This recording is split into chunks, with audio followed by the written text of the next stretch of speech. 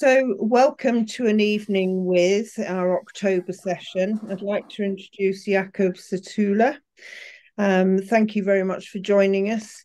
For anybody who doesn't know, Jakub is a business partner with LCUT Creative, and you will have seen them at all of the guild shows. And in fact, this year they've been celebrating 10 years of business and kindly donated vouchers worth £100 at each of our shows, which people could actually, their advanced ticket numbers were put into the hat. So that was very generous and means that a lot of people have acquired LCUT kits and are very keen to know about the building of them and painting of them.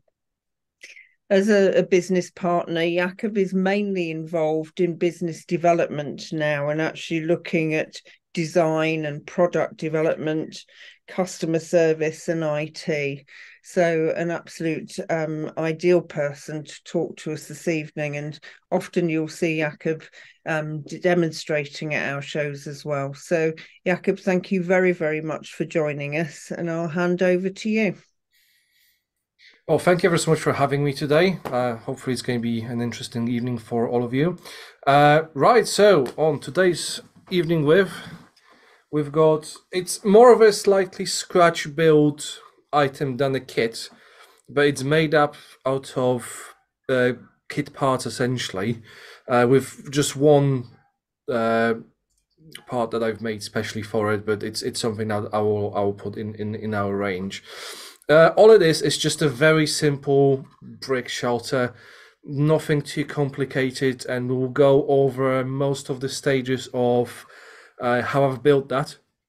Even though there's a little bit of parts that need to be trimmed to size, it's not something that's particularly difficult. Right, let's crack on. I've got my props here, just give me a second. So the kit starts as parts. Essentially, these are these are sold on our website. You can pick and choose however many of them you want, and most of these are from actually our 7mm narrow gauge range because they are a little bit lower. But we'll be cutting them down even lower a little bit. What I noticed that some buildings like this shelter, they want to be just a tiny bit lower. It just looks more in proportion. Right, so from parts like that, just using a hobby knife, well, not standing knife, but just your standard hobby knife. It really doesn't matter as long as it's sharp and comfortable to use. Steel ruler. That's all you need. Just place that. And in this case, in the case of this part, we don't need to worry about marking it because we're just cutting down few of the courses. So just chop that off. We go to essentially that's all it is. So we've got a few of those ready. Then for the sides, the windows, they needed to move down a little bit. So we chopped off a tiny bit from the bottom. And we chopped off a tiny bit from the top. Again, same sort of thing, not really too complicated. Right, next, just a moment. On this wall, we need to chop off parts, because again, these are standard parts, but we need to chop off parts of it so it's a smooth surface essentially. This is slightly more difficult to cut because you have to be a little bit more careful. Again, you just use the bricks to line it up, and in this case you want quite a few very gentle light cuts so that it doesn't disturb the bricks too much.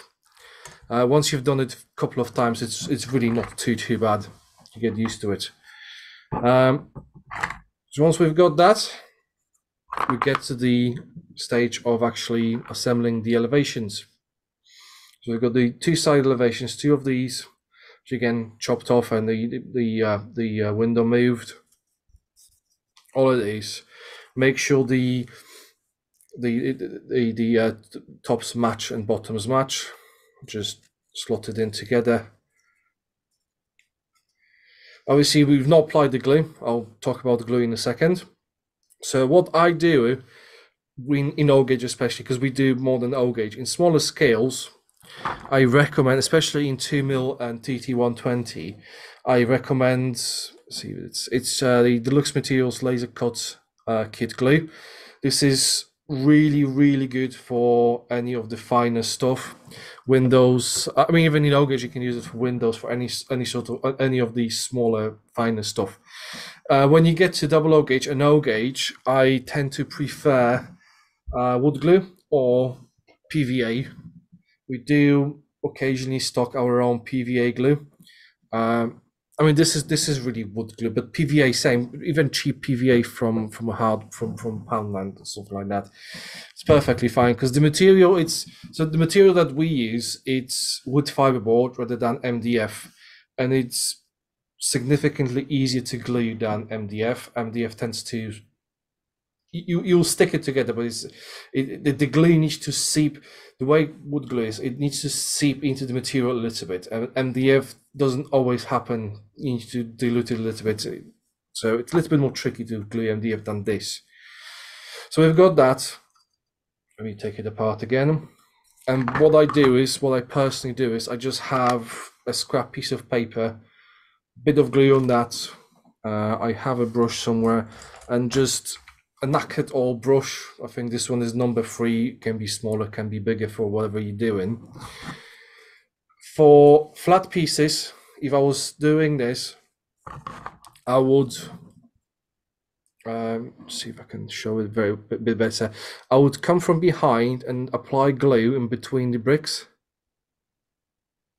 so that I don't mark the front scribed part of it, and then I would join them once that's done. I would join them together. And what I also do is nowadays is I have some wet wipes, just normal cheaper wet wipes, and gently one or two wipes on the back.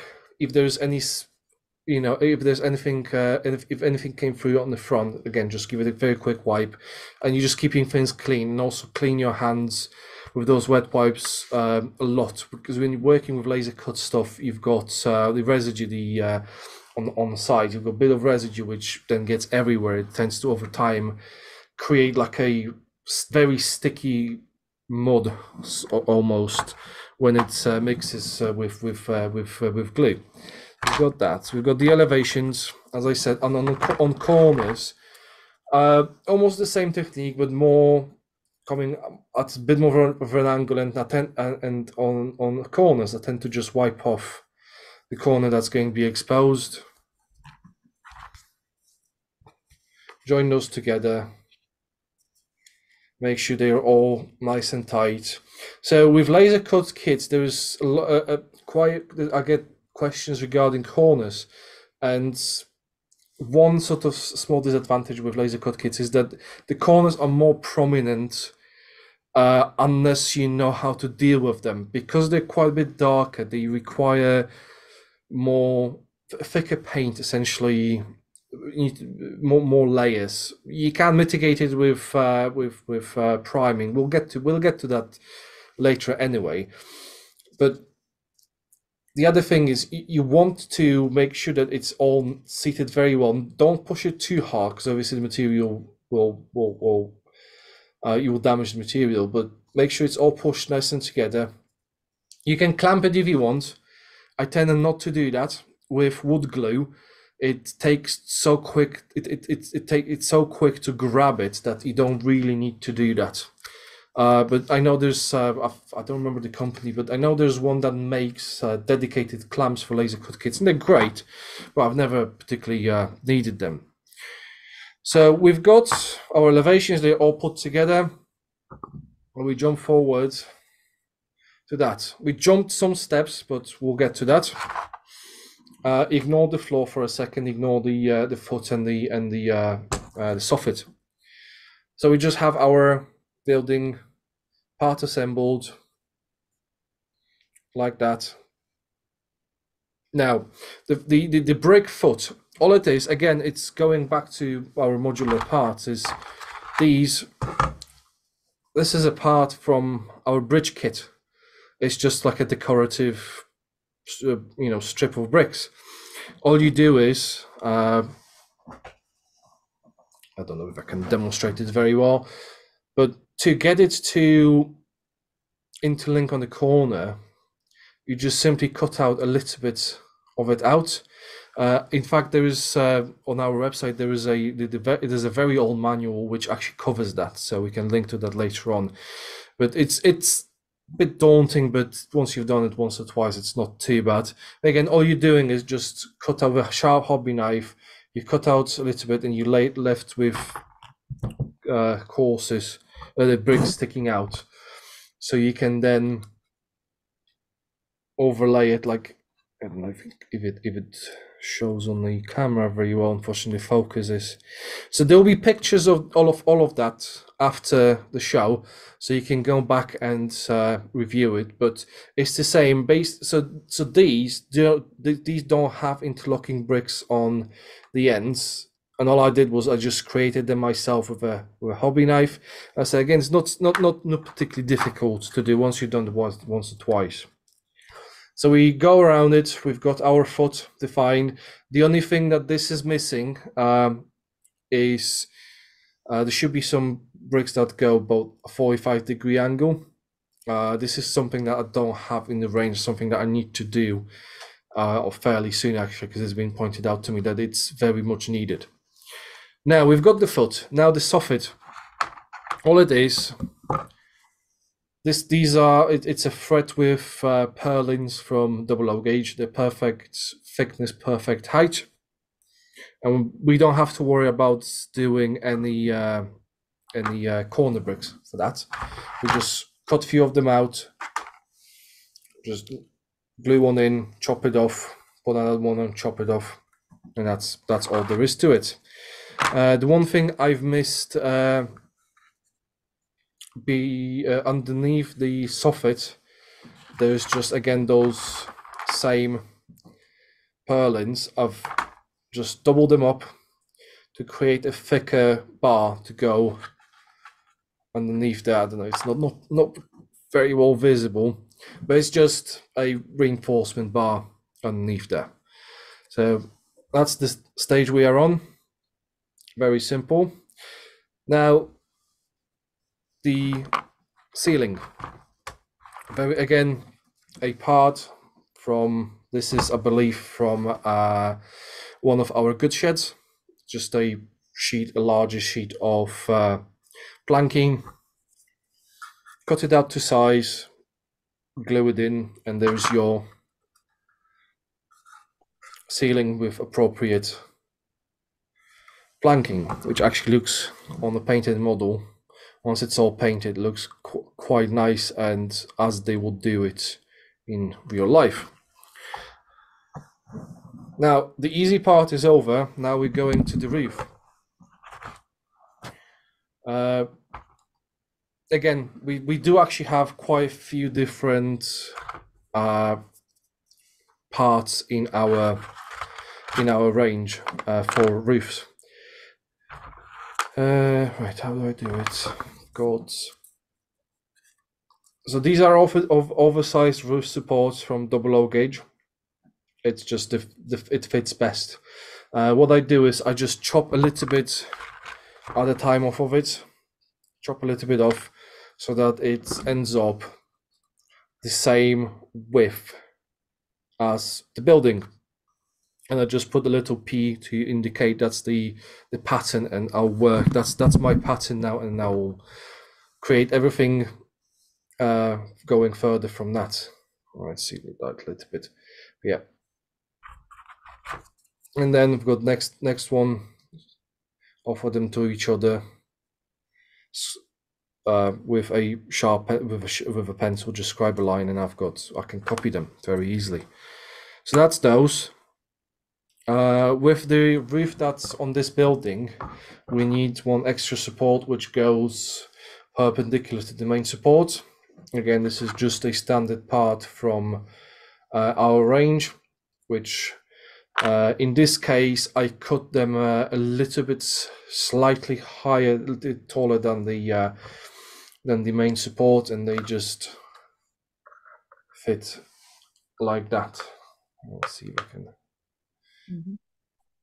Yeah, there we go. That's the main support for the bridge. Not the bridge, sorry, the roof. Right, going next. Right, so we got the supports.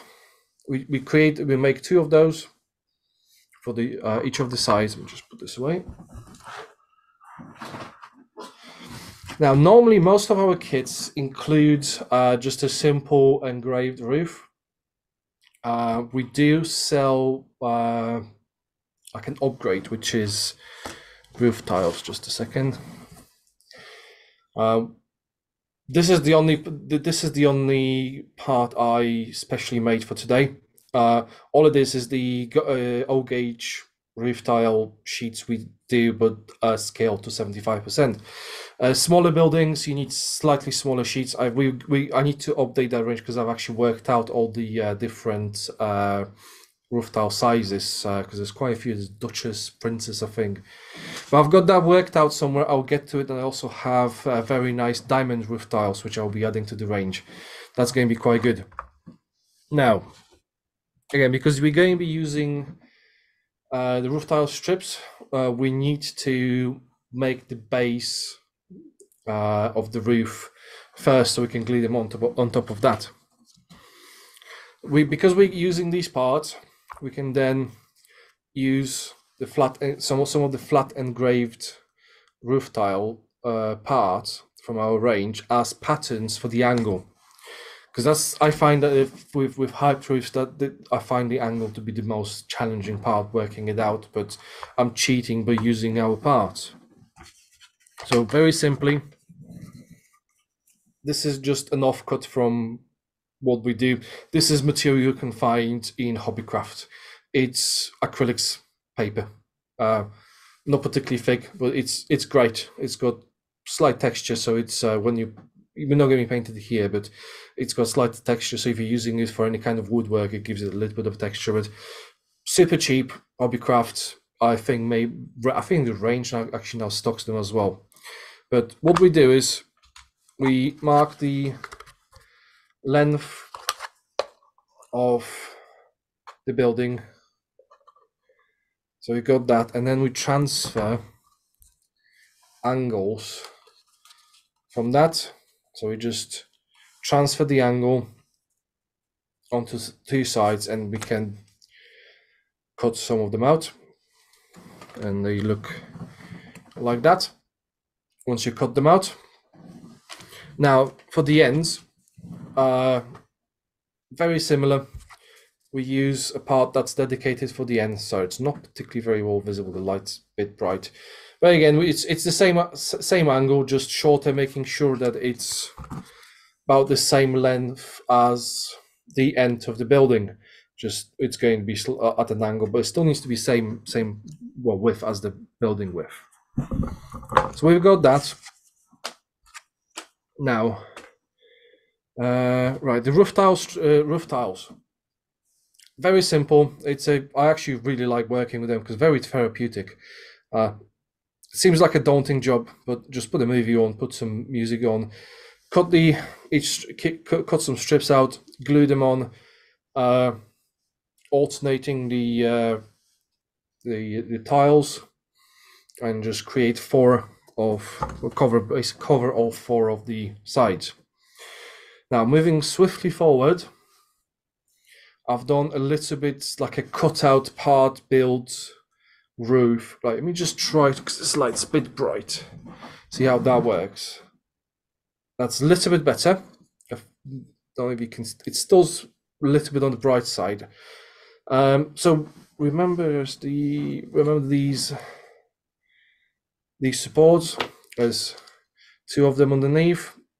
The purlins from double O gauge, just setting the width of it, not super necessary in this case, but you can use them and try to show the. So you can see the roof tile strips.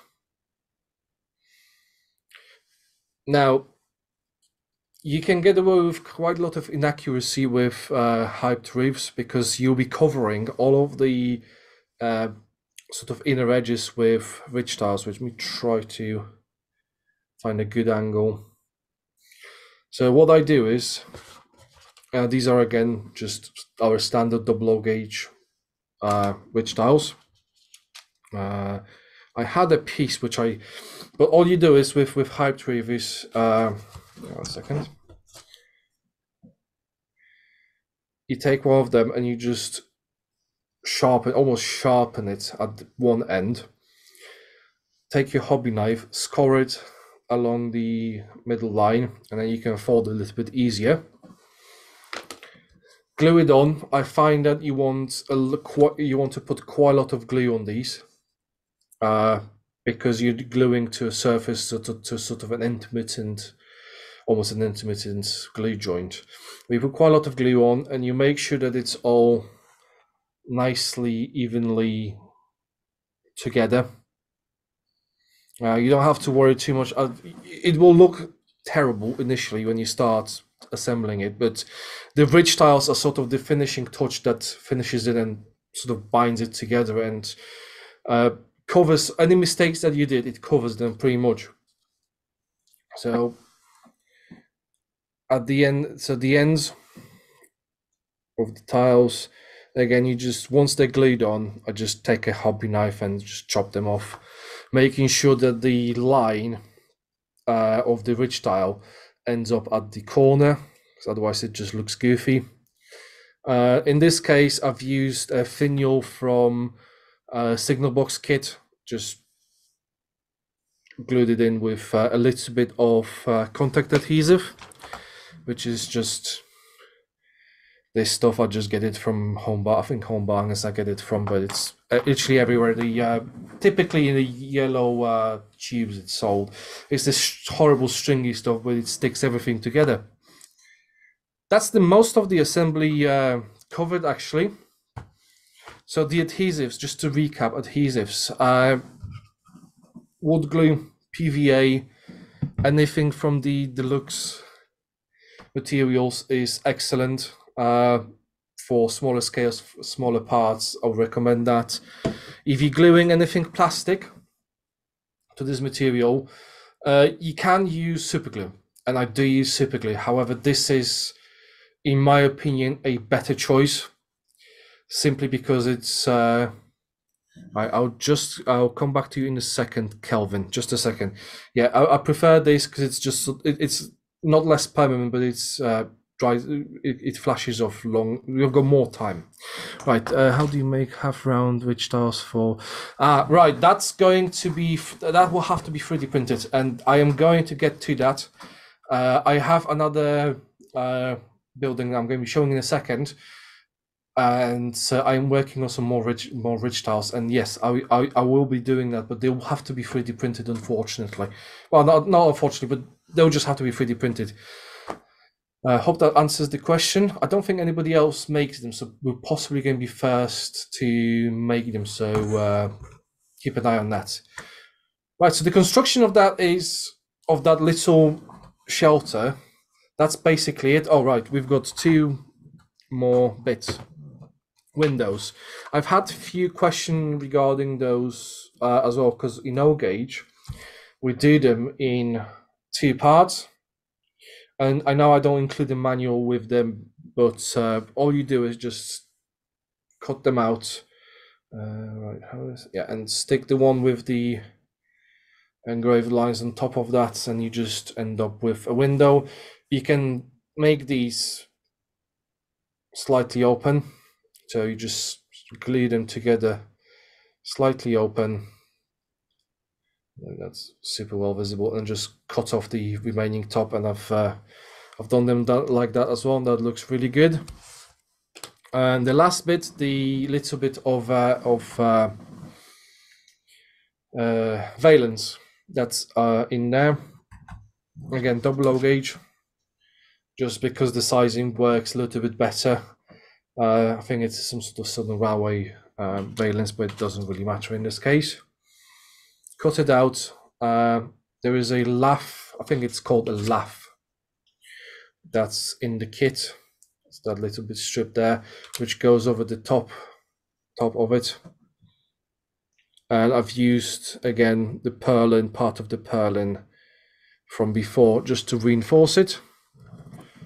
And it goes in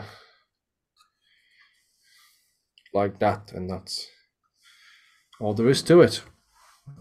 Right, so that's the little shelter. That's the things you can do with our stuff. But there's actually more you can do with our stuff. Something that I've managed to do over the past few weeks. Something that's a bit more complicated than that. Little station. This is 99% parts that you can buy off the shelf. The roof tiles off the shelf. The only thing that's new are the ridge tiles, which are going to be entering our range fairly soon. I'll do a few designs on that.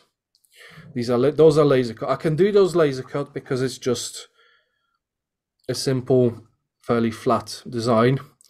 And I've done some new brackets, and I'll be putting those in the range as well. Now, going on to painting. Well, yeah, this is all done from our part. This is just I think it's a part from Good Shed with is part from a bridge. I just chopped it up to that shape.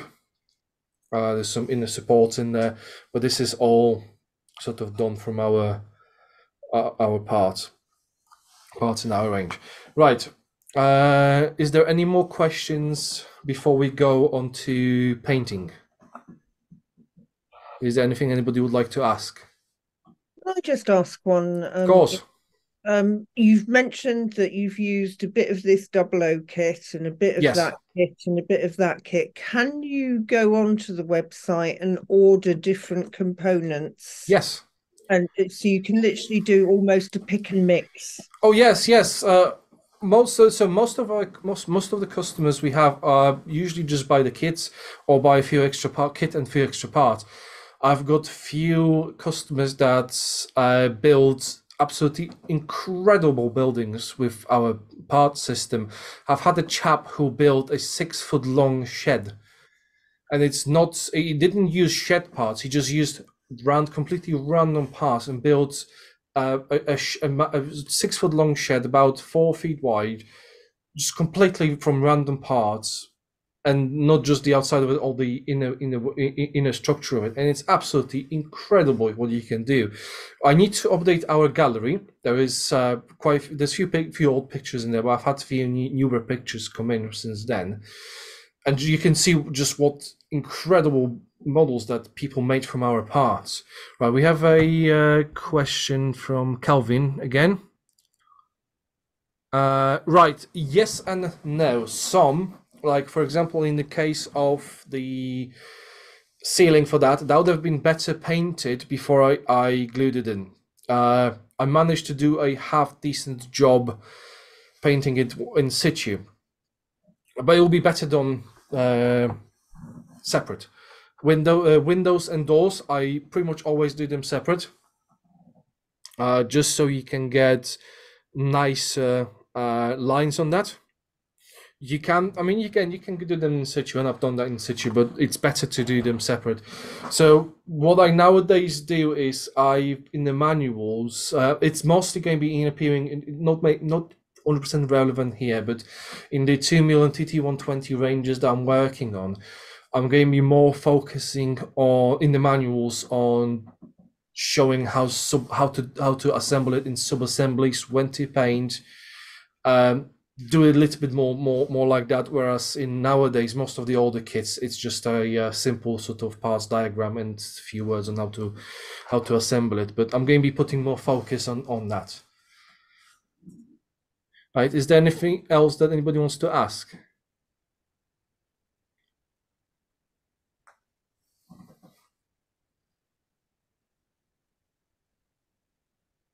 nothing coming up at the moment. Okie dokie then. Right, so we can always come back to it. So if there's something you want to ask later, don't worry about it. We'll come back to it. Painting. I do get a lot of questions about that. A while ago, I've done some very simple painting guides, which we give away with all purchases at shows. They're on the website as well. I've done some videos. The main thing with laser cut kits, and that is with both MDF kits, so not the stuff that we make, but both with our stuff and the MDF. You do need to be careful not to get it too wet, because it will essentially turn to mush. MDF is slightly more resilient to turning into mush, but you can do it very easily. I've done some MDF kits where I wanted to do some washes, mortar washes, things like that, and it just turned into complete mush and it destroyed the kit, unfortunately. Well, ways to mitigate that: be much more careful with how much moisture you put on it, and prime. So what I normally say is, it's not always necessary to prime. Whether you prime or not, it will affect a few things. Unprimed kits, you'll have more trouble with the corners because they're darker. You're fighting with a darker base color, and you have to put essentially a thicker layer of your base color to hide the dark bit. Essentially, that can be mostly mitigated with priming. You don't need anything fancy. Primer can be, in the case of the wood fiber board, the material that's almost white in our case. It will take paint without priming. It's card essentially, but it's museum grade card, so it's a little bit better than just off the shelf grey board and things like that. But it sort of behaves in a similar way, so it paints in a similar way. So you can actually paint straight on.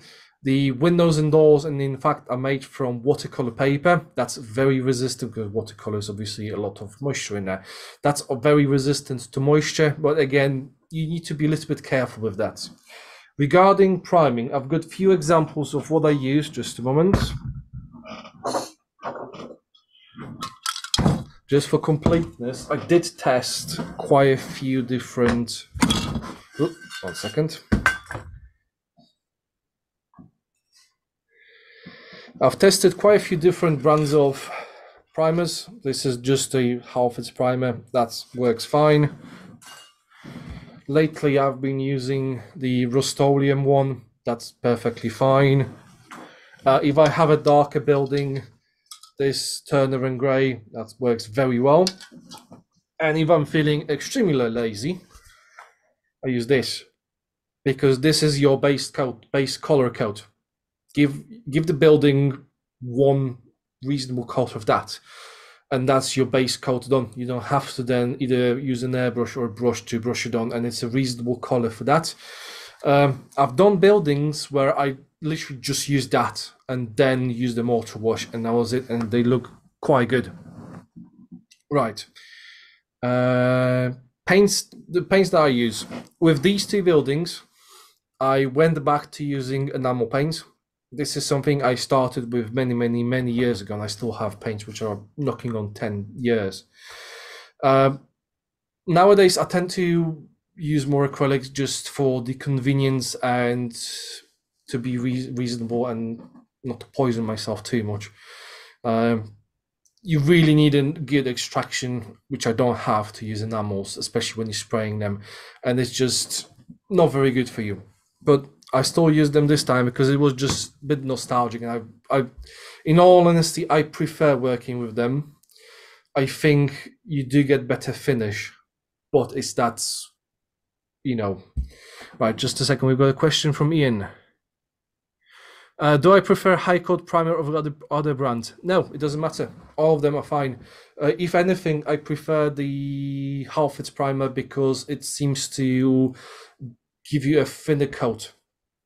You can do a dust coat. I've had issues with, I don't remember whether it was the Rust-Oleum or the darker one, where I was not as careful as I should have been, and I overdid it slightly. It didn't affect it too much because with this material, not so much with MDF, the first layer of paint will sort of seep into the material. The pigment will stay on top of the surface, but all the solvents and the base tends to run sort of seep into it. So even if you use a little bit too much, it tends to be all right in the end. But yeah, the Halfords one, it really doesn't matter. Whatever you're comfortable. You can use I think, Precision paints do a primer, Realmat does a primer. You can absolutely use those. It really doesn't matter. The other primers I've been using nowadays is primers from Vallejo. I've got a small pot of black. I've got it somewhere else, something down there, but it's very similar to that. I think they were mentioned last time as well. I tend to have a big pot of white and a small pot of black, and I just mix to make it great. Right, we've got a question from Kelvin. Paint both sides to prevent warping. Yes, you can do, but you don't have to worry too much about that.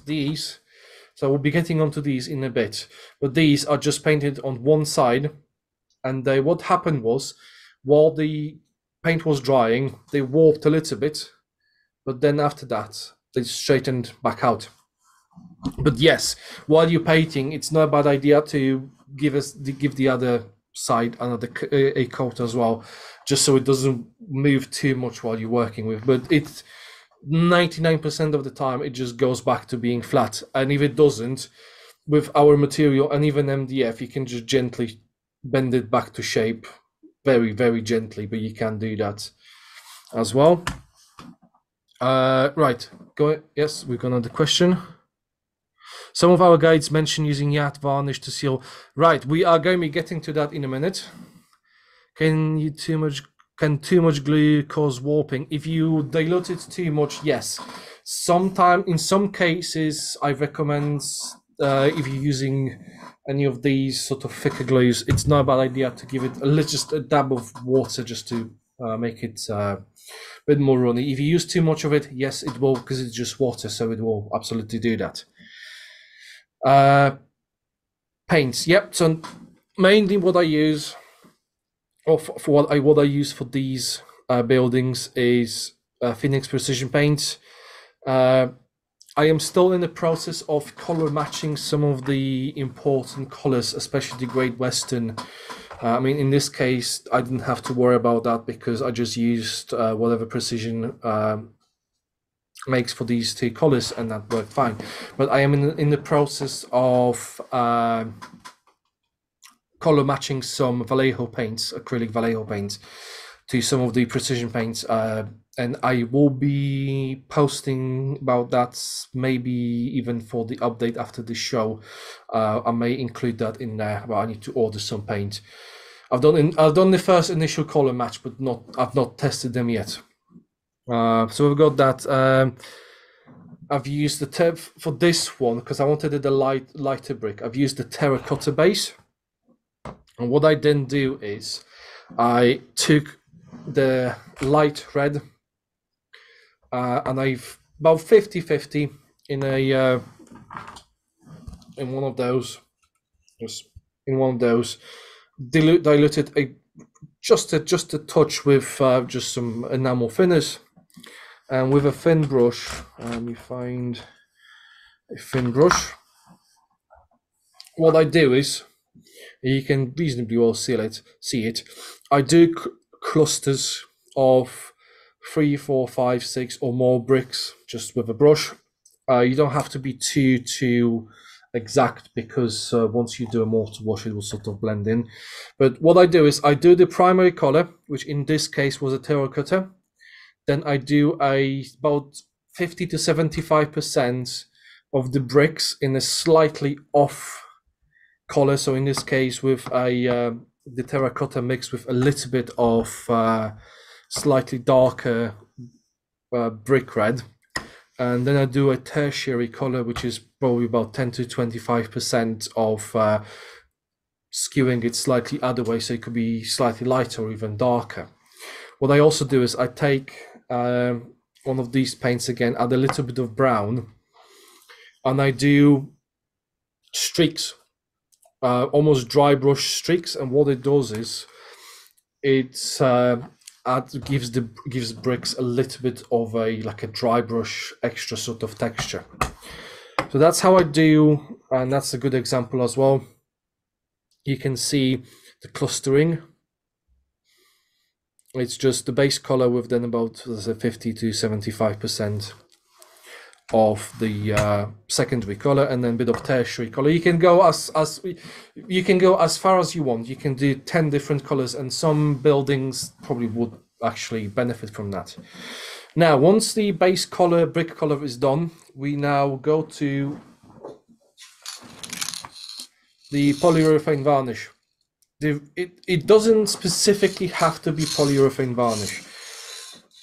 The purpose of this varnish coat is to seal the base color, so that if something happens, it's easier to sort of wipe off excess paint, and it just protects it as well. And what it also does is it makes it easier to wipe off your mortar wash, or if you're using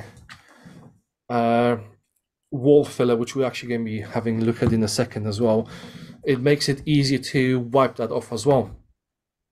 So these two little testers I did.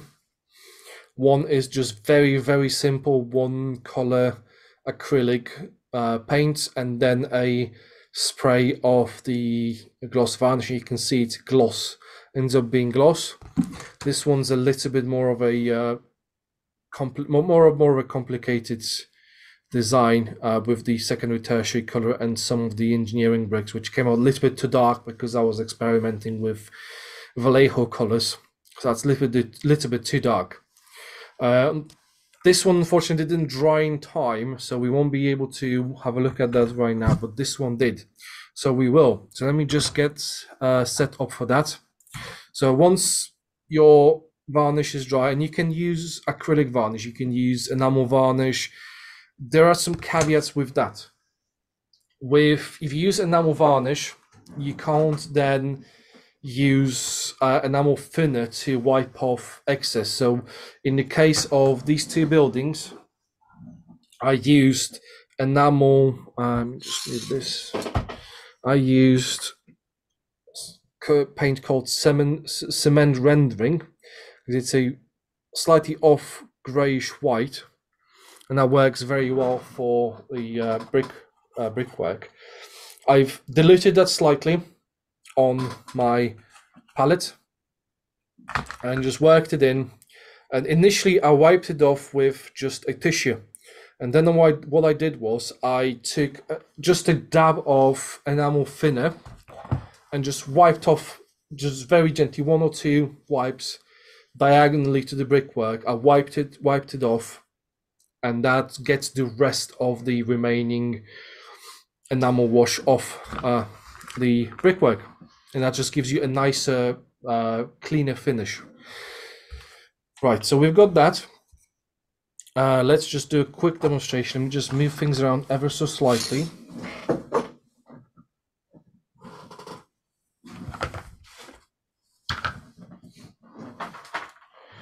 The paint for the demonstration we're going to be using, it's a Vallejo from the Panzer Races range. It doesn't really matter, but it's like a slightly off-white, going to grey paint, just to make it look more like the cement rendering from Phoenix Precision. Again, I'll be doing more color matching on that, so hopefully I'll do some.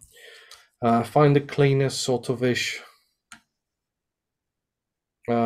cell, a dab of it, and what I do is I don't use straight water for thinning it down.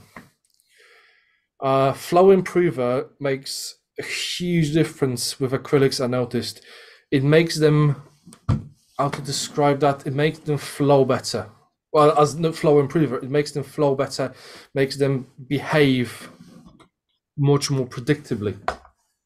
So what I do is, and I'm looking for my, yeah, there we go. I just have an eyedropper, which 50-50 water and the flow improver. I've seen people use the flow improver neat, which you can do. I've seen, and I've done that as well, where it's just, I think 10% of it or something like that, which you can do that as well. So a few drops in there, about 50-50. Let me find. And brushes, I don't use anything fancy, just a brush, cheap, plentiful. Make sure it's all. And you want it sort of milk consistency, not particularly well visible, but it's it's milk consistency essentially you want pretty much. We go take a bit of that, and it's almost goes like a paint, but you need to make sure that it all goes into all the mortar lines. Just double check that. You want as little on the surface, but as much of it on mortar lines. And you have to be quick with this, with acrylics, and just wipe it off.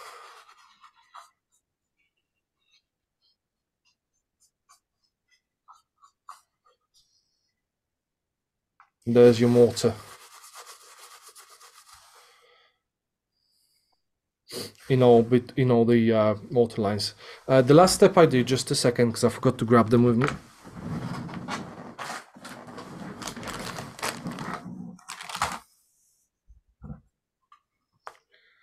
I take a wet wipe, just a standard wet wipe, and just give it another. I left it a little bit too long now. It's still coming off a little bit. You don't want to be too forceful with that. It will dial it down a little bit. But the good thing is you can always go over it again. You can keep on going over it as many times as you want to get the desirable effect. So just a second, let me just tidy up. And that's all there is to doing mortar on a laser cut kit. It's really not that much to it. It's just it's a practice thing and knowing the right technique. You can use both acrylics and enamels for that, and just literally experiment, find what you're comfortable with. You can also do the reverse, where you start with paint the entire model with your mortar color and then dry brush it, but it's not something I have patience for, honestly. Let me just clean that, and I'll be back with you in just a second.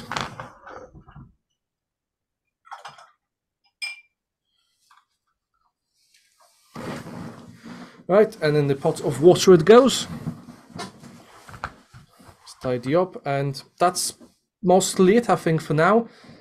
And the last thing, but we're not going to be covering that here, is just apply some matte varnish. I'm partial to this stuff because I think it works best. However, lately I've been experimenting with this, but what I did, I let it settle and I skimmed off the top off of it to make it just more concentrated and more matte. Right, we've got a question from Kelvin. Do you do shiplap timber? Not in the range right now, but I can do some as a possibly custom order if you wanted to. There's a lot of different building materials and things that I'd like to do, but I just didn't get to it yet. Right, so that pretty much covers everything.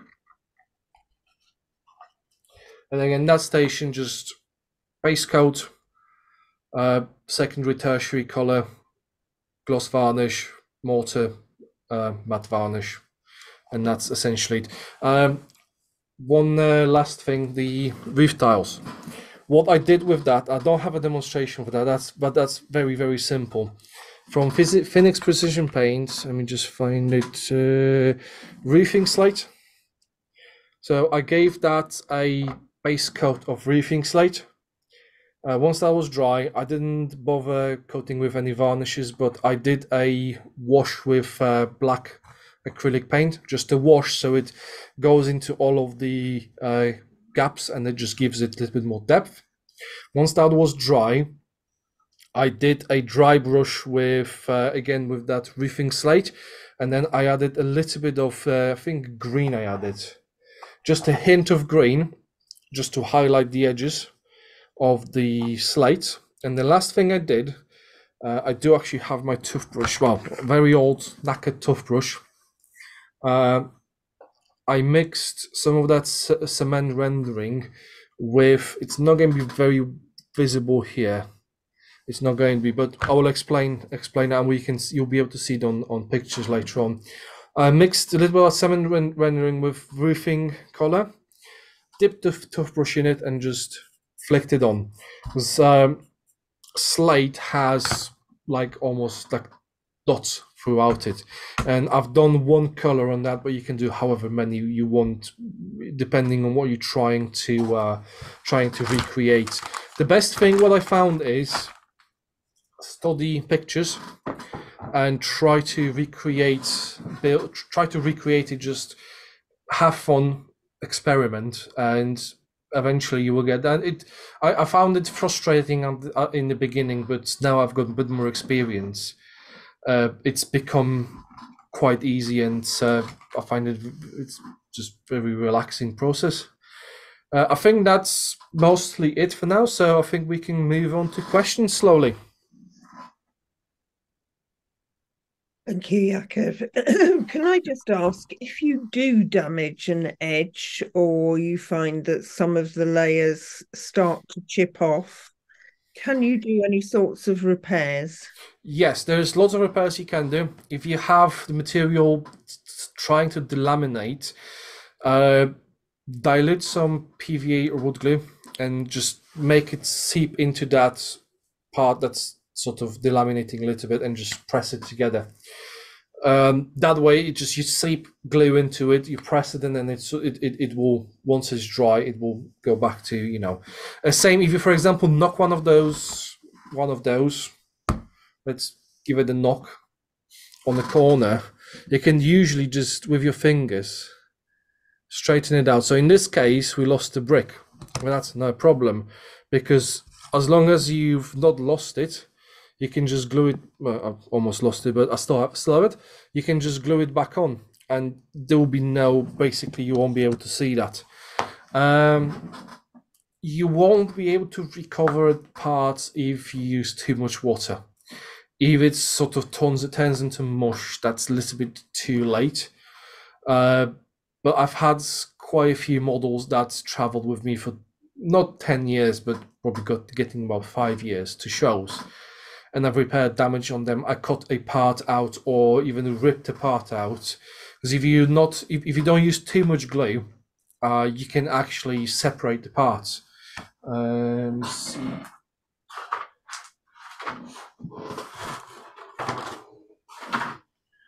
Let's see if this separates. There we go. This was glued, but because I didn't use too much glue, it sort of separated. And I can just glue it back together. So you can, for example, do almost like a half dry run, where you only tack parts together, and only once you're happy with it, you can add more glue. Right, we've got a question from Ian. One aspect of laser cutting which I've not seen mentioned previously is, one, how small is the beam diameter, and do you have to take this into account when designing the kits? And how do you adjust the output to cut mortar courses, for example? Right, so the beam diameter depends on the laser cutter power.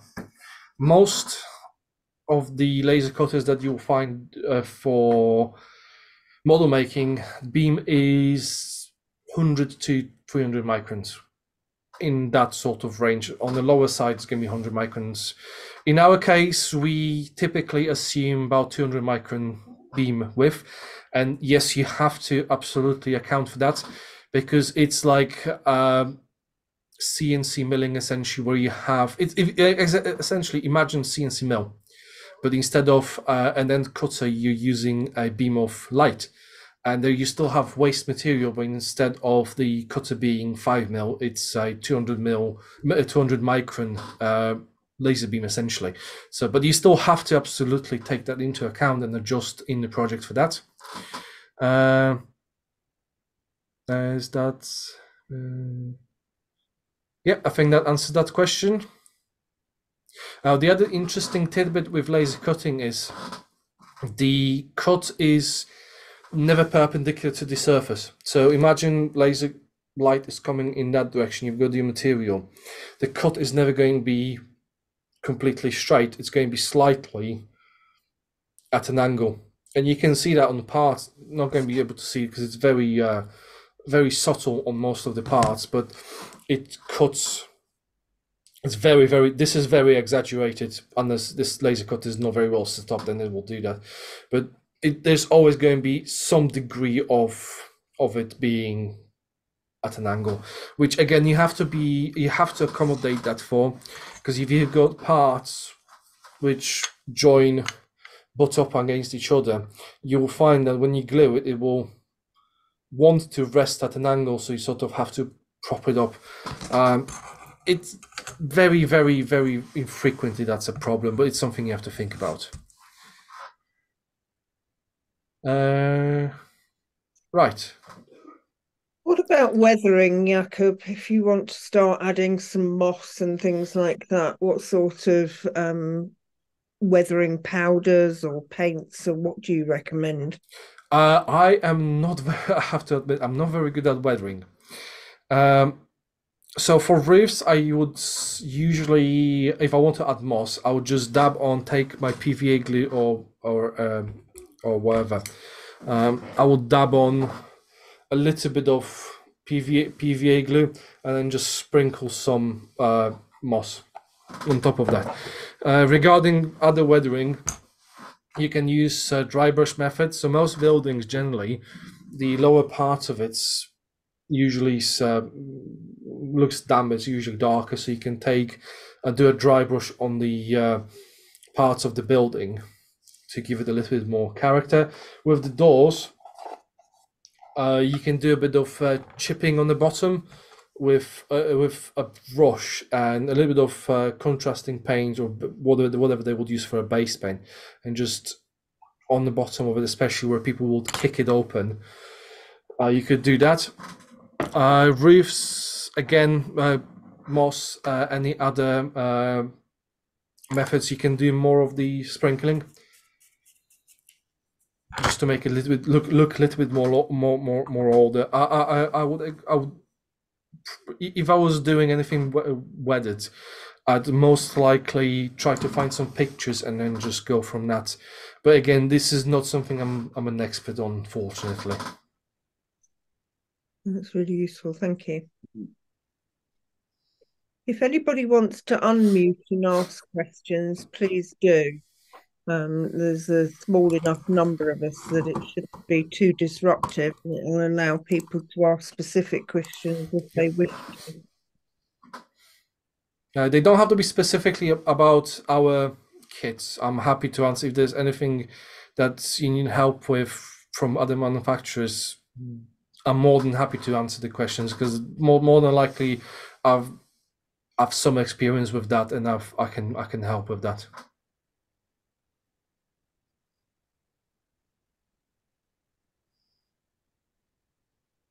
Jakub, hi, it's Ian.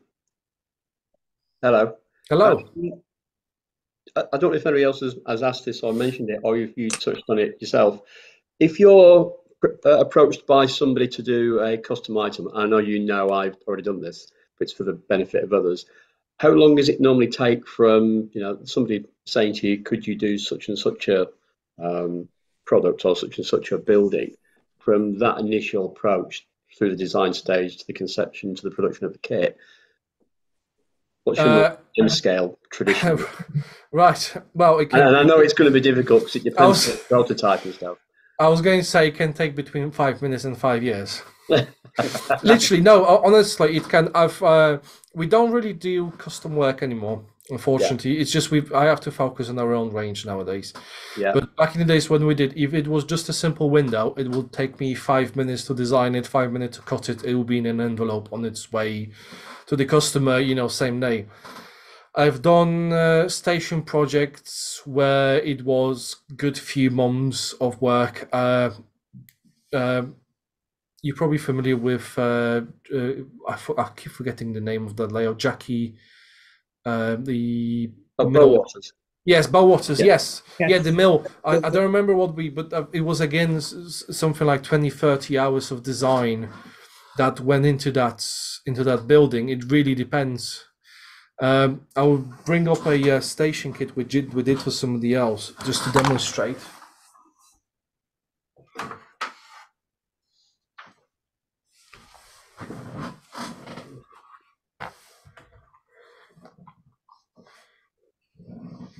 And we've done this number of years ago. This is in double O gauge, so I do apologize about that. That's I don't remember what the prototype is, but this was back in the days we did custom work, and this was again in the 50 to 60 hour range of working hours.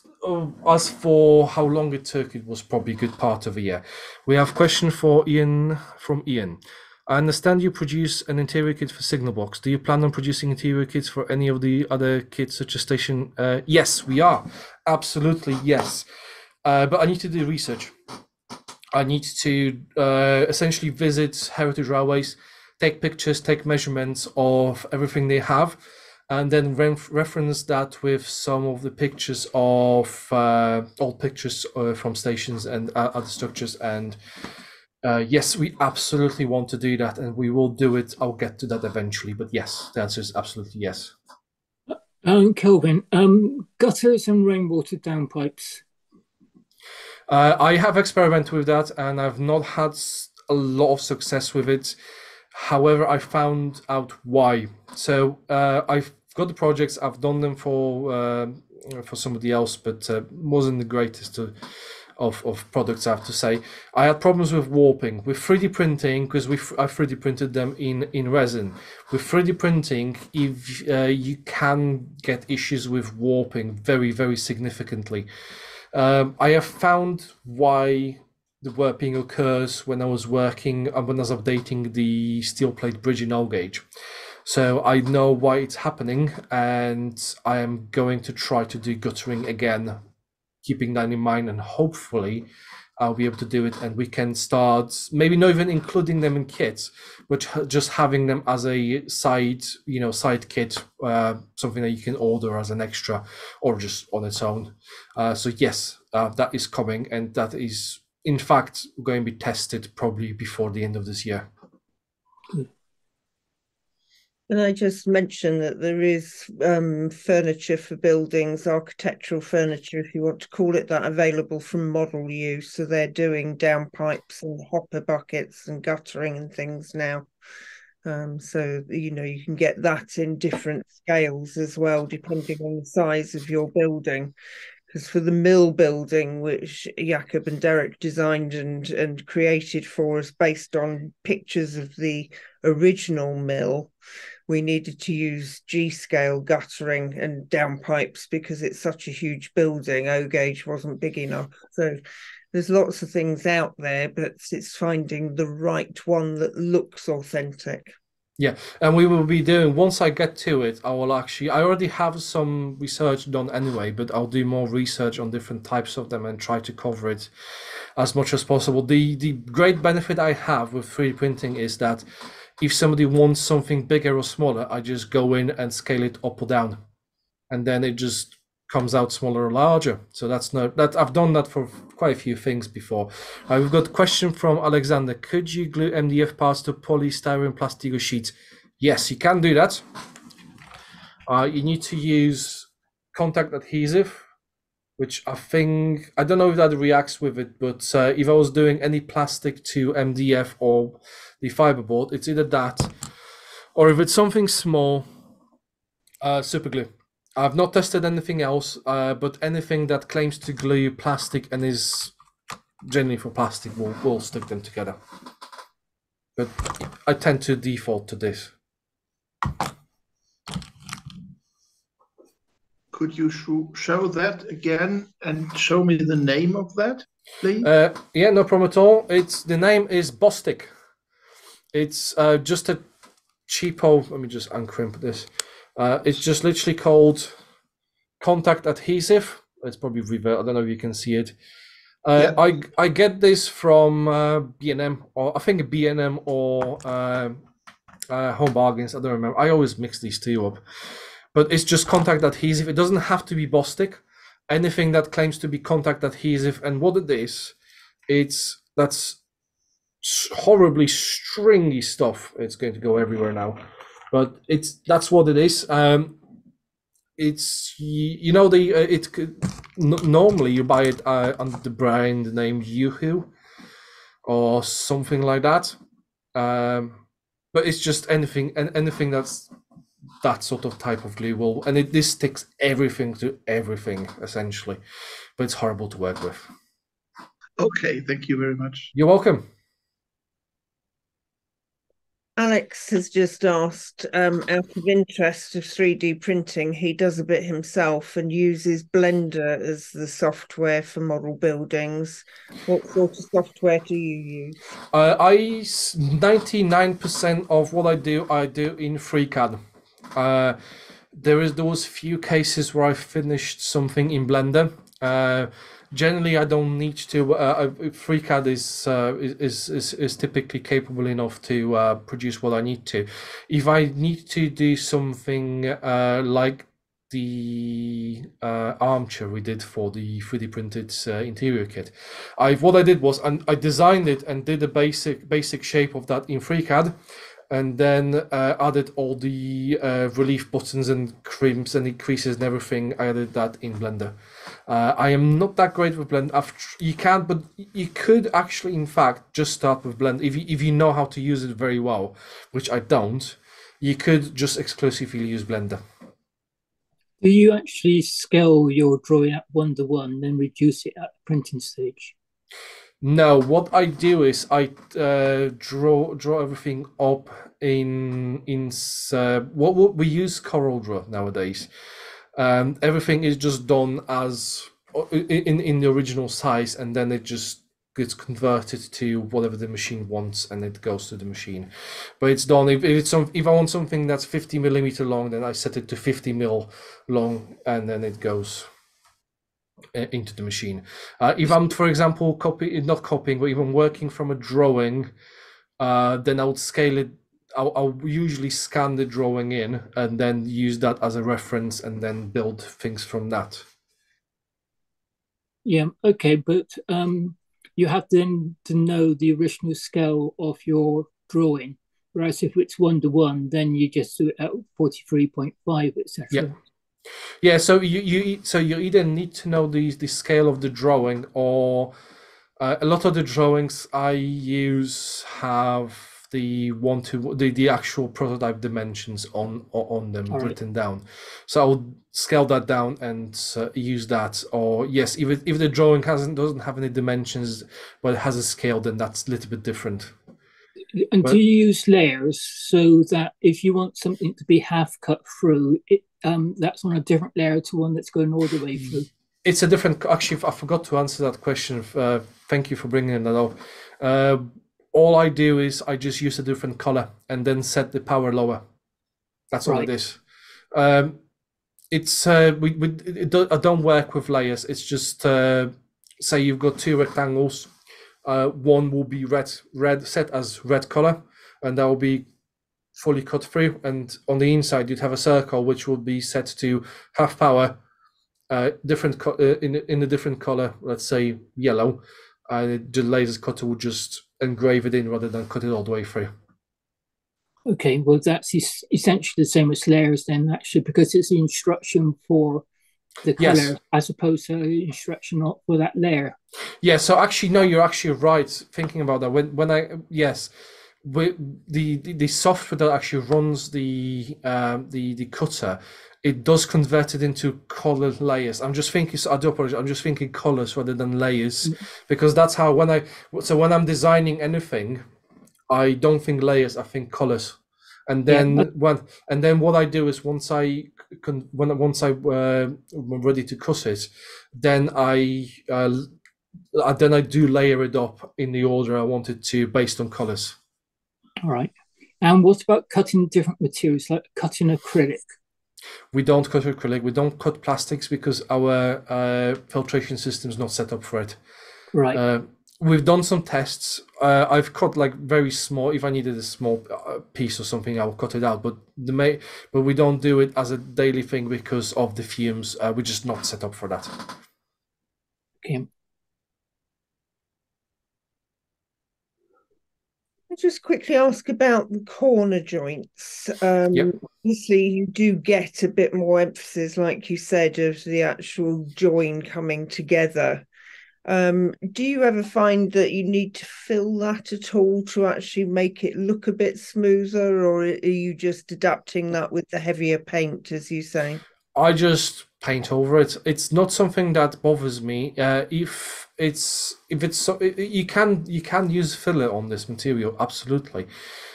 And if you want to, you can. But what I would do is you would have to rescribe the mortar lines. Because if you fill it, obviously you would fill the mortar lines around it, so you just have to rescribe it, which is not a terribly difficult job, I would assume, to do.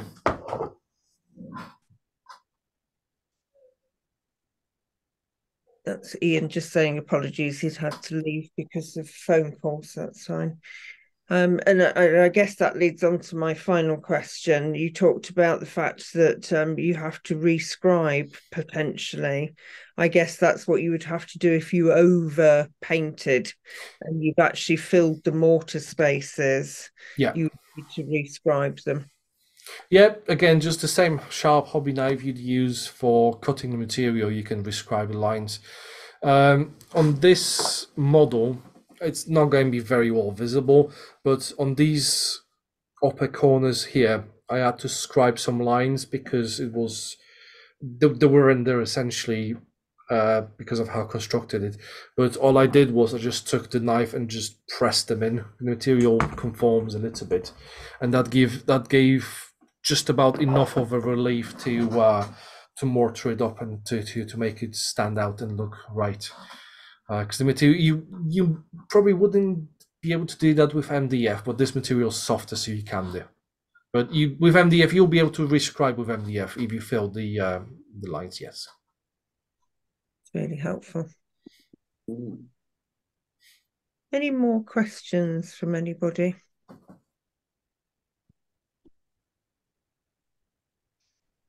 While people are just thinking if there's anything else that they want to ask, I'm just going to take the spotlight off of Jakub and just bring up some slides to show you what's coming next month.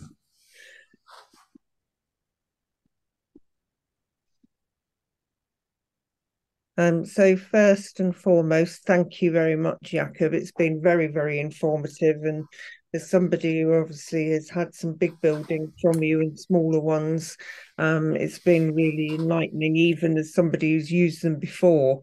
And I like that idea of being able to almost do pick and mix and create buildings from different parts of other components, if you like.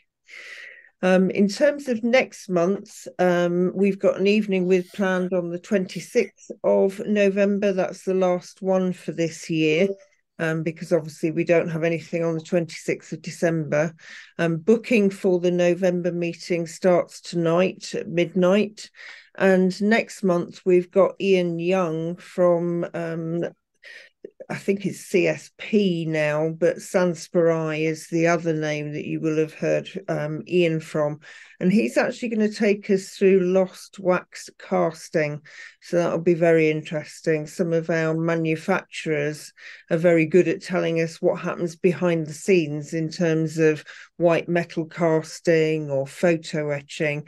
And in Ian's case, he's going to take us through the process of lost wax casting. For anybody who is interested in doing the online shows, we've got our big virtual show on the 4th of November. I think we're up to about 12 layout videos. Some of them are from overseas, so there's going to be layouts that you won't have seen before because they're actually in people's homes, gardens, and it gives us an opportunity to see layouts that you wouldn't normally see before because they can't come to exhibitions or they're at the other side of the world. So if you can join us on the 4th of November, it's free to everybody. You literally come to the website and there will be an obvious screen that will count down from 7 days before. And you just literally click on that screen, you enter the show, and you get the choice of going to look at layouts, see demonstrations. Some of the demonstrations are by video, some of them will be live, and you can dip in and out of them. There are lots of traders sending us advertisements, and some of them are doing special offers for the weekend. So if you purchase online during the weekend, you can actually get some discounts and live question and answer sessions. So there's something there for all the modelers. And it's open for the whole of November as well. So it's live on the day, but anything that is live will be recorded, and then you can go and dip in and out through the whole month of November. Very popular with our overseas members and members who can't actually get out and about to live shows. We were asked, directly to keep our virtual shows and these evening withs because they're accessible to everybody. The other thing that started recently, and some of you may not be aware of, is our online modelers meetings. These are Zoom meetings again, but they're almost a real-time extension of the website where actually members just come and chat and talk about what's on their workbench, show each other their layouts, talk about any problems they might be having. And so instead of having to ask questions on our forum, people can actually come together from the comfort of their own home in a safe, friendly environment with like-minded individuals and just say, I'm busy trying to do this. Has anybody experience of it? Show people the problems they're having and just help each other and just, chat about what they're modeling at the moment. So to find those, you just literally go to the front page of our website, click on events in the top menu, and you get a drop-down list, and you'll see online modelers meetings, and all the Zoom links are there. So you can just literally click through and join. They're all very informal. They're run by members for members. And they were done as a trial, and they've been so successful that they're continuing now, and there's dates right through to the end of the year. That's where you'll find it. So click on the heading, and that's where you'll get the Zoom link. So you can see there in the list of events, there was one on the 28th of September, one on the 12th of October. Obviously, if you go in now, you'll see all the ones that are coming up between now and the end of the year. So you can just click on those and you'll get the Zoom link, and you can just click on the link. Next face-to-face show, our spring show in Kettering. We're delighted that the Kettering Leisure Village has been saved, and the new management are honouring our contract for 2024 and hoping to keep us for 25 onwards. We were waiting for the quotes for that. But make sure the date's in your diary for Saturday, the 2nd of March, 2024. And then the new flyer with all the dates for next year will be coming out soon. So we've got the 1st of June at Kempton Park and the 7th and 8th of September for Gildex. And as many of you know, we're busy looking for a new venue for a winter show, which will be in the north or northwest area. So we'll keep you posted on all of those developments. So thank you very much to everybody for joining. The meetings don't happen without having an audience. We've got, a lot of followers of these meetings, and we're pleased that you enjoy them. Don't forget that the clocks will have changed. They change next week, so we will be in Greenwich Mean Time next time, not British summertime. So it's just making sure that you dial in at the right time or click on the Zoom link at the right time. And as I say, the invitations for that will be out from midnight tonight, so you can start signing up for next month. So I'll just stop sharing those and come back to the main screen. Are there any final questions for Jakub?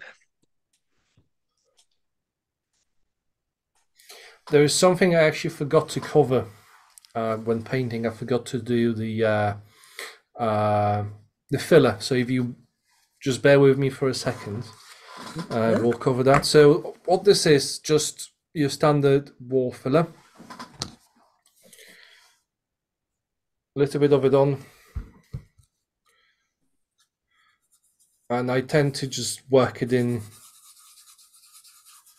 like that. Make sure it goes into all the lines. Take a tissue, knock it off, and I take again a wet wipe and just gently. And that's another way to do it. This is a more, I'd say, reliable, and I'm sort of starting to lean towards doing it this way. The only caveat with that is that you have to stain it somehow. What you can do after that is just go over it with a very thin, a little bit of a very thin color wash. So that's another way to do your mortar lines. So that's, I think, everything from me now. Excellent. Thank you very much, Jakub. Thank you, Jakub. It was very informative and very enjoyable and most interesting. Thank you ever so much for coming. So, as Jackie said, we couldn't do it with an audience, so thank you ever so much. You know, we appreciate the time that you've put into all the preparation and everything as well, Jakub. So, and I know that you're going to send some photographs through that we can add on to the actual post-evening write-up for everybody. So you'll get names of paints, names of glues, and all the things that have been mentioned. Jakub's going to kindly put a list together for us and some photographs. Okay, thank you very much, everybody. Look forward to seeing you next month. Jakub, thank you very, very much, and I'll be in touch soon. And lots of thank yous from people coming up on the screen as well for you. It's been a very, very good evening. I'm glad it was. Thank you very so much again for coming. It was absolute pleasure, and I will be updating those lists. I just need to do a little bit of color matching, as I said, between Phoenix Precision Paints and Vallejo, so that's, as I said, it's just acrylics nowadays are good enough, I'd say, to very, very good, and it's just a health aspect of it. So I'll be doing that in the next couple of days. Okay. And there's a comment saying that they're looking forward to your ridge tiles as well. Yes, yes, there will be a big update, because, as I said, I've worked out. I even went as far as as actually working out all the different sizes as well as overlaps. There's a lot of technical, not jargon, but technical vocabulary there. But I've worked it out. I've got a piece of paper somewhere, so it's actually going. Once it's done, it's going to be done properly. So, yep. John Starling saying that his old ones from Dexter's Cove have bent, so that's why people are looking forward to new ones, I think. And lots of comments about how brilliant tonight's been and an extremely useful presentation. So thank you very much. I think the comments speak volumes, really. Much appreciated. Okay, thank you very much, everybody. I'm going to end the evening now and look forward to seeing you again soon. Thank you so much.